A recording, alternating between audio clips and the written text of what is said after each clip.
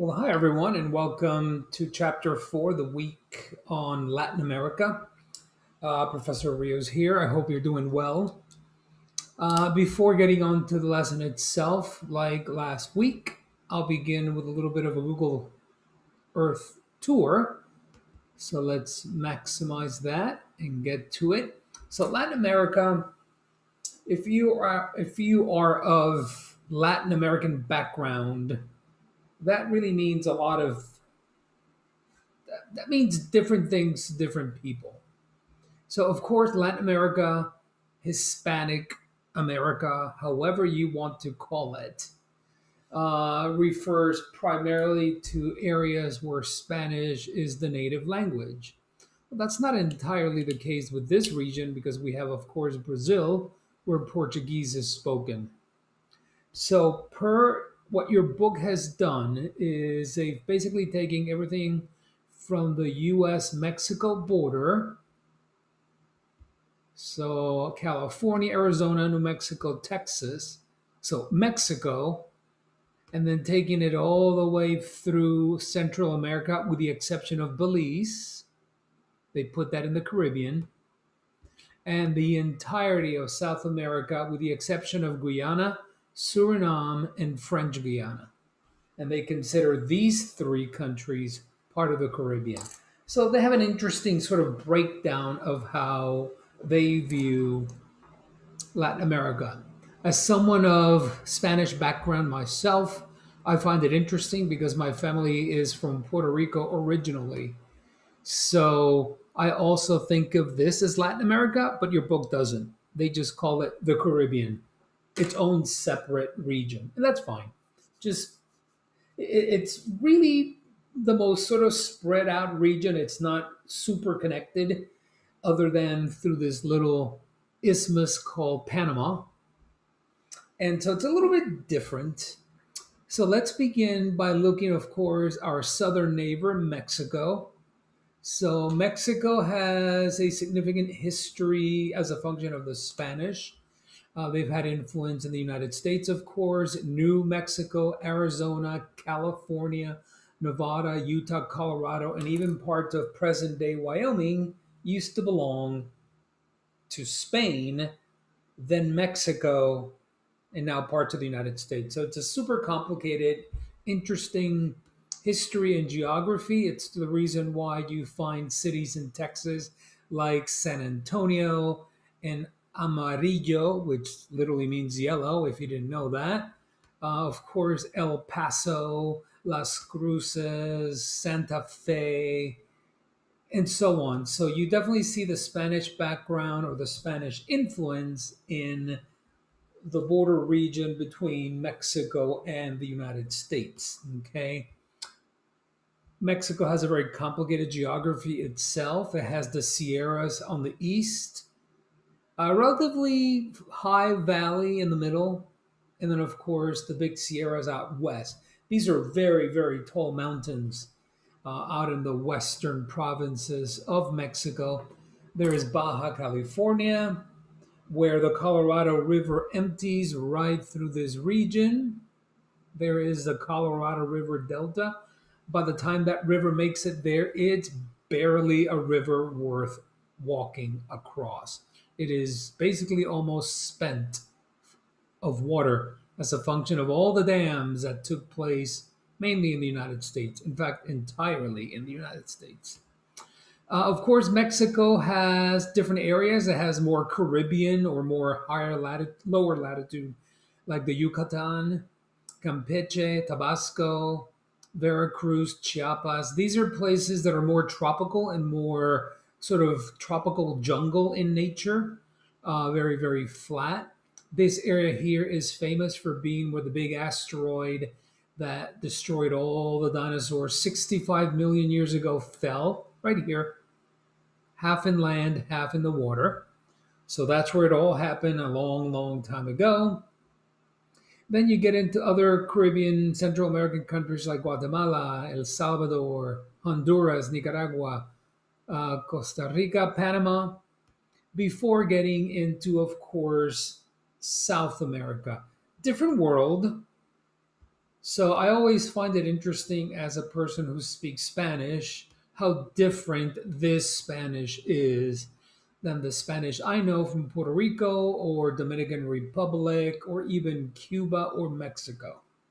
So once you cross into South America, of course, there are some very interesting geographical features like the Andes. You have a continental plate right here colliding with an oceanic plate, and that generates this 5,000-meter long chain of mountains, which happens to be uninterrupted all the way from the hook called Tierra del Fuego, way down here at the southern tip of South America, literally pointing to the Antarctic, all the way to Colombia and Venezuela, over 5,000 kilometers away.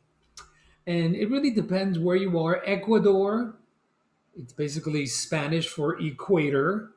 The equator goes right through Ecuador and the Amazonian forest. Of course, notice how the color goes from green on either side of the mountains to green on this side, brown on this side, and then eventually green on the west side and brown on the other side. These are all the different wind patterns that create either rain shadows on one side and heavy rain on the other, or heavy rain on the opposite side, rain shadow on the other side.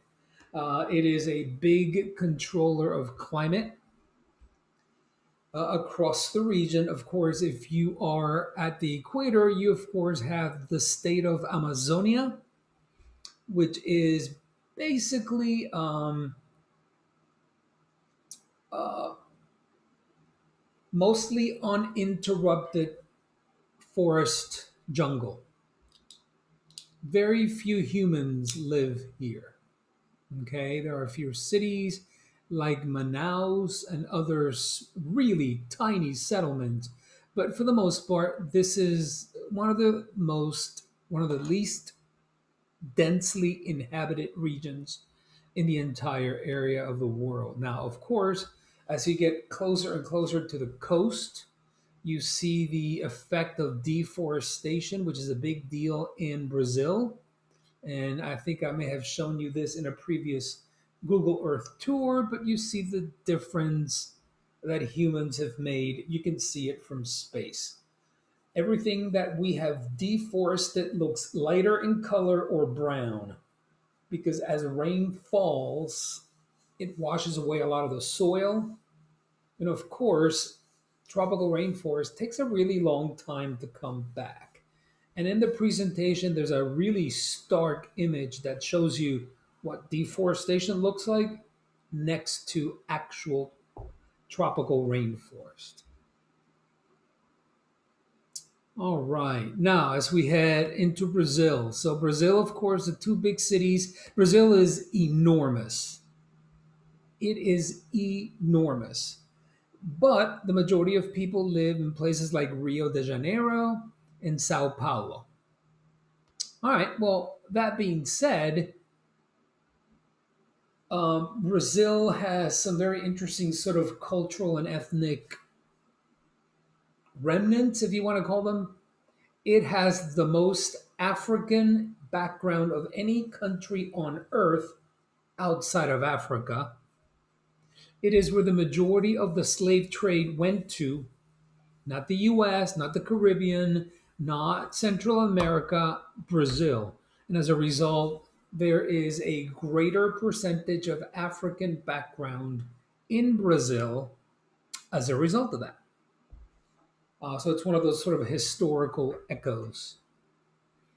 A couple other things in here. You have the Atacama Desert, which is the driest place on Earth. Um, some weather stations in this region, which could include Bolivia, Peru, and Chile, have never recorded rain. And by the way, the country of Chile, that's how you say it, Chile, not Chile. You visit it, you don't eat it.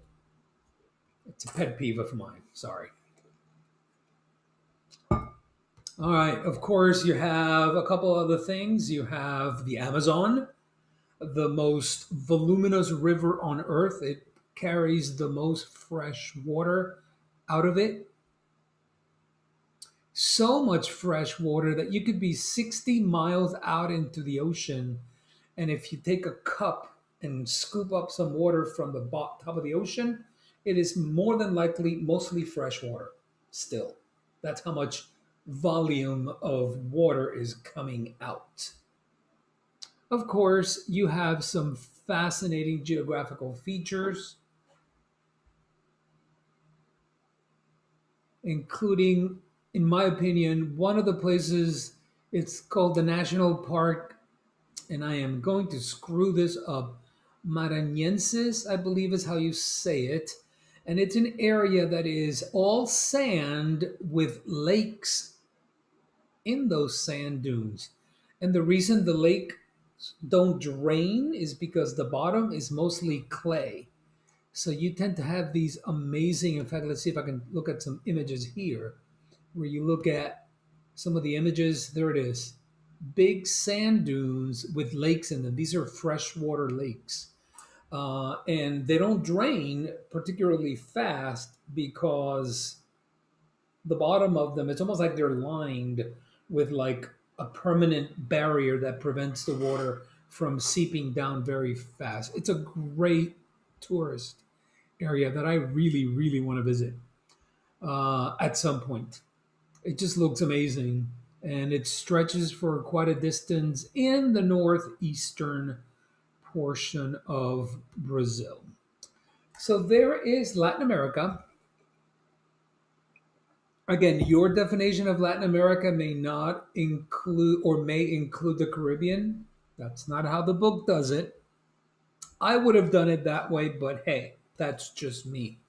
In this case, this will be chapter 4, and this will be chapter 5, or what we talk about next week. All right, so that's enough on the Google Earth. Let's look into the presentation itself. Let's minimize that. Of course, I'm having computer issues. There we go. Technology. There you go. So let me maximize this. So Latin America, this image right here, I think it's about as iconic as it gets. It is Christ the Redeemer in Rio de Janeiro. It is probably one of the most iconic tourist locations on earth, let alone Brazil, let alone South America. Okay. So, from this vantage point, you see Copacabana Beach, you see the area of Brazil that is most known. There is more to Rio than just this, obviously. So these are some of the learning objectives. And of course, some of the key concepts. So again, we already set the boundaries. Let's look at the map. Already sort of discussed this. There are plate tectonics that are part of this. There are convergent boundaries along the Mexico Central American border, and of course along the entire border of South America along the western coast. It is definitely has a colonial landscape and background to it. It is highly urbanized with megacities throughout, like Mexico City, like Lima, like Sao Paulo, and Rio. Okay, so that's also a significant component of that. It's the idea of primate cities. They do exist in this part of the world. There is a tropical diversity of land. So, for example, the high plateau or the Bolivian altiplano, it's literally a very, very high desert like plain, which is essentially roughly where the tropical deserts are found in Peru, Chile, and Bolivia. It is also a very mineral rich region, which we discussed last week, is part of what makes up a lot of your electronics, your Apple Watch, your iPhone, your Samsung Galaxy, your tablet. Okay. Some of the environmental issues, deforestation is one of the bigger deals. Also, along with desertification, water and air pollution, are others. Climate change, like in any area of the world, is a big deal here.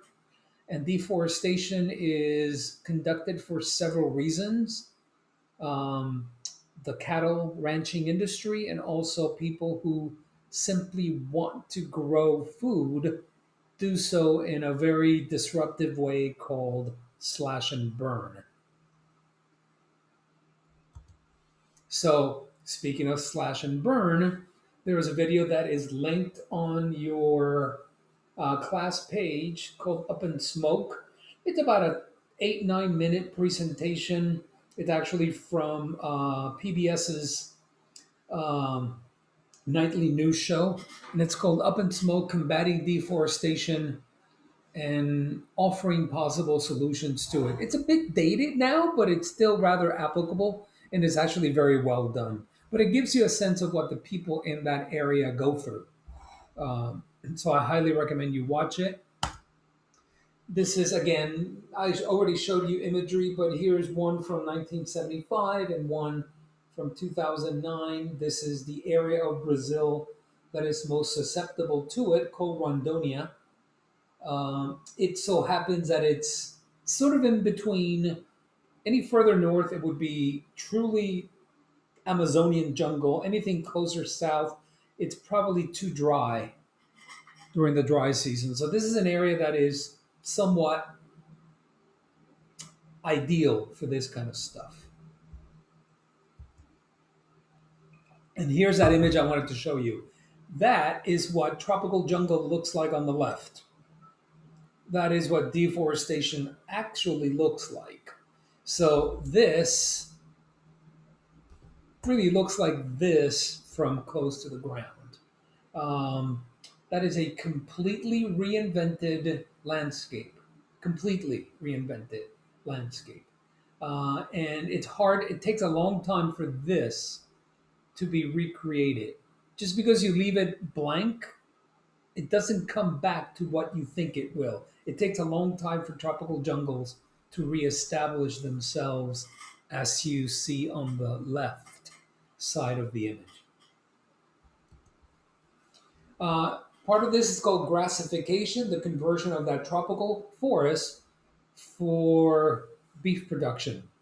So this, you can have herds of cattle here. You can't on this side.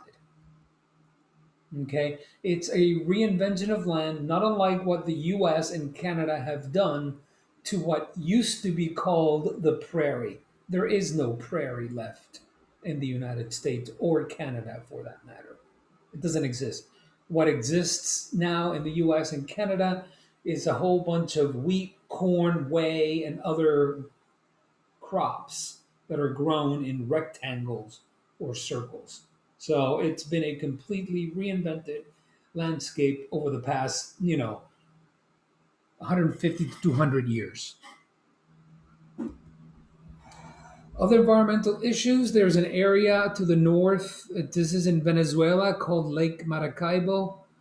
In the Caratumbo River, it is the lightning capital of the world with 300 days of lightning during the year. It's a function of the water there, the heat content of that water, and the geography of the land. It's like a big teardrop. And as a result, it produces more lightning than anywhere else on Earth. Yes, this is like almost 200 more days a year than Florida. So that gives you a sense of how much lightning we're talking about. Other environmental concerns, for example, severe air pollution, whether it would be Mexico City here. Here's the big giant volcano to the west, or Santiago, Chile, which is bound on its eastern side by the Andes Mountains. And these are really, really, really tall mountains, as high as 20,000 feet in elevation. Alrighty. Again, some of the other features. Again, the Andes is either 4,500 miles or over 5,000 kilometers, however you want to think of it. So, in terms of rivers, there are really only three main river sheds. Of course, they are significant: the Amazon, the Orinoco, which is up here in Colombia and Venezuela, and the Plata, which is in Brazil, Bolivia, Uruguay, and Argentina. And as a result, you tend to have, uh, like in China or the United States, there is the Itaipu Dam, which is fantastic from the purpose of clean energy and reservoir capacity, but also has its negative consequences. Like any dam that's built, there's good with bad. And you can think of the bad as, you displace people, they lost their homes, cultural landscapes may have been inundated, um, environmental issues that are really unforeseen as of yet. Or you have free energy or very cheap energy. And of course, you have flood control slash reservoir capacity. So there's good and bad. Uh, the Andes present this very unique environmental feature into the landscape, and it's called altitudinal zonation. That is simply because of elevation, and I love how they put it in Spanish: hot land, temperate land, cold land, frozen land. And it's just a function of how quickly your environment can change with a simple change in elevation. And you don't have to go very far to experience this. Okay, and you can kind of see it in the image here. Santiago, Chile is a tropical place, yet not that far you have this snow. Why? Because these are really, really tall mountains. And looking at climate, there you see the fact that it is a variety of climates. The only climate that is not found in South America and the southern hemisphere would be the climate of um, D climate. You do not find D climates. Notice A climate, B, C, E climates, and of course highland climates in that area called the Altiplano, which is roughly about here. And notice how the H climate is observed everywhere from Chile, Argentina, all the way north into Brazil, Colombia and Venezuela. Of course, a big swath of tropical rainforest. And then here in that region that turns into AW or tropical savanna, this is where the deforestation is roughly taking place.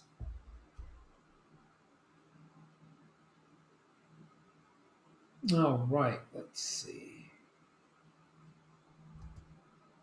Here's some a visual look at climates of the region. This is, of course, uh, at the very, very southern tip of Argentina. This is called Perito Moreno.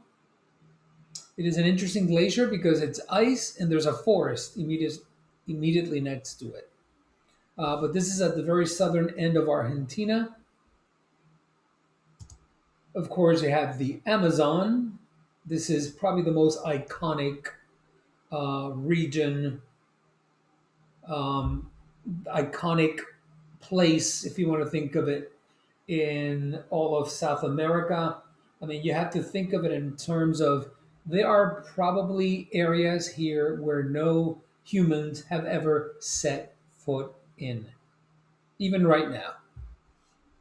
And there may be pockets of indigenous people here who have never, ever, ever had any contact with modern day humans, ever. So, pretty remarkable. Of course, the Atacama, very dry. So, from very dry to very wet to very cold. And of course, the area is no more, no less susceptible to climate change than anywhere else. Agriculture and glacial retreat are tied together because as you lose water in the form of ice mass, you lose the ability to rely on that snowmelt on an annual basis. If it's gone, it's gone.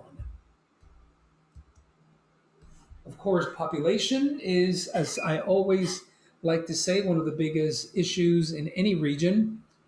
And in this region, urban primacy is dominant. So let's look at that. Fertility rates in urban, percent urban is quickly increasing, and fertility rates are quickly dropping. There is not one single country anymore in the entirety of the region that is growing fast. Everybody has switched from a stage 2 to a stage 3 on their way to stage 4 and 5. So this is a remarkable change over one generation. So we're talking about since about the mid 90s to now. So populations, for example, and again, this is in 1994, El Salvador was a decided stage 2, growing quickly, very big base at the bottom. In 2019, stage 4, 2 to 4 in one generation. Here is to compare the US, Canada, and Mexico in 2020. Mexico is at a stage 3, we are at a stage 4, Canada is at a stage 5. They are quickly headed in this direction, and we will eventually get to that. That's just one of those population certainties. So that's comparing Latin America to Southern America, to North America rather, since they're essentially connected. From the perspective of typical American city layouts, it is very standard. It reflects the colonial origin, mostly Spanish. Okay. And you can see how, for example, Mexico City, it has significant Spanish influence. There's usually, this is in the middle of the city, the big, big Mexican flag, a big, big, basically plaza with a church that's very prominent. And as a result, you have this very distinctive sort of look. And you would find this in other Latin American cities, like, for example, Panama or Uruguay, maybe to a lesser extent because those are smaller cities. But still, you'll find the same general Spanish influence throughout the region, and even in the Caribbean, frankly, to some extent. There are informal sectors to a lot of these settlement places, and we'll mainly discuss the idea of a favela. And a favela is a organically grown, non-planned community that is attached to the planned, more well-structured and developed region. So here's one in Caracas, here's one in Sao Paulo, and of course in Brazil, here is one, there is another, and there is another one right there. And you might think, well, this is already in the city. Well, they're really not. There's 9 of them in Rio alone. And there's a great video, by the way. I highly recommend you watch them. In fact, the videos looking at the favelas and looking at the Olympics in Brazil kind of gives you a sense of how these communities, known as favelas, function almost as independent little places within the city itself, almost independently so. So another thing about the Olympics, and this is part of your homework and your discussion for this week, is the idea of whether developing places like Brazil should ever host the Olympics again. And I say this because Brazil is probably the last developing state that will host an Olympics for quite a while. The Olympics were remarkably expensive, and they did not deliver what was promised for the people, the regular people. So a lot of money was spent. And to give you a sense of how I think they're never going to be hosted at a developing country, at least for a very long time, the 2024 games were awarded to France, Paris. The 2028 games were awarded to Los Angeles. Each of those cities has hosted the Olympics twice already. And in fact, in July of 2021, the 2032 games were awarded without competition to the country of Australia. Nobody even bid. Australia was the only one that wanted them. So there's no longer a big rush to bid for these games because a lot of countries realize they tend to be big money pits. So, anyway, that's part of your discussion for this week. Here's the idea of growth, international flows in and out. In some of the movements, and for the most part, they tend to be rural to urban migration movements. The idea of transnationalism, the links of economics between home and host countries, and the idea of remittances, which is monies that are sent home by people working in different places. There's, of course, great cultural and historical diversity in the region. Remember, this region is home to the Aztec culture, Maya culture, Inca culture, long, long, long before colonialism. Of course, the slave trade played a big role in Central and South America, with the majority of it going into what we refer to as present day Brazil. And in there, not only do you have the African legacy, but you also have the Portuguese legacy. Here's the idea of blending culture. So this is, a church in Latin America that not only has a lot of native look to it, but is also very Roman Catholic. So it blends different aspects of religion and local culture, native culture, into the architecture, for example. Right? And then, of course, when you look at individuals like these, they look more native or indigenous to the area, even though they may speak Spanish. And they could be from Peru or Ecuador or Bolivia or Chile. So there is sort of like this interesting look when you think of Hispanic people. They can be white, blonde, blue eyed, they can be very, very dark, they can be somewhere in between, they can have indigenous heritage in them. So it is a great cultural diversity and ethnic diversity within what we term Hispanic or Latin America. All right, so we'll look at some of these churches. Like if you're from the Dominican Republic or Puerto Rico or Venezuela or anywhere in the Caribbean or Latin America, frankly, this is what you tend to find, and they look very familiar. They look very unique. They're uniquely Latin American. You wouldn't find this in Europe, other than maybe Spain, I suppose.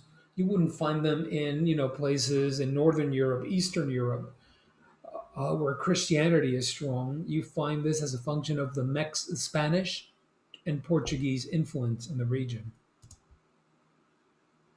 Again, there is that the interactions, European, African, and indigenous populations leads to all this sort of mixing up of different aspects of language, identity, religion. It's a very complex ethnic pattern. Again, these are where different languages are spoken. Of course, Spanish and Portuguese dominate, but there's lots of other local, native, small pockets of languages spoken throughout the region. Again, how Latin America changed from the the time of Spanish conquistadores and the Portuguese to Latin America with independence to the Latin America that we know today.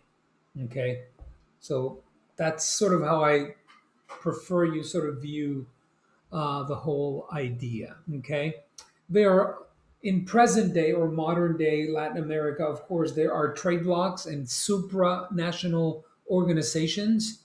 These are organizations that are multinational or subnational organizations that are more inward looking. So these are more outward looking connections between Mexico and other parts of South America with maybe the United States and Canada. And of course, those organizations that think more locally and internally.